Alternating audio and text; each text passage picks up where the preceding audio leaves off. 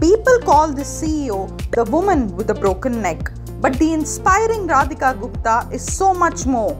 Radhika was born with a permanent tilt of her neck due to birth complications. Her father was a diplomat and she spent her childhood moving from one country to another. Always the new kid on the block, she was bullied for her unconventional looks. Her self-doubt worsened when she was repeatedly rejected in job interviews despite graduating from the prestigious Wharton Business School. She even contemplated ending her life. But she decided to give herself one more chance, and that chance led to a job at McKinsey. There has been no looking back since. Radhika's career skyrocketed and she went on to work with the best multinational corporations.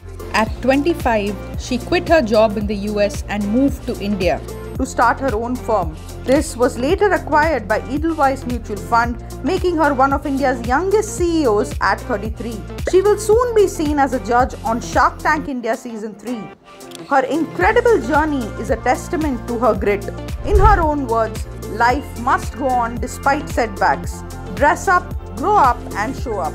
The show does and must go on.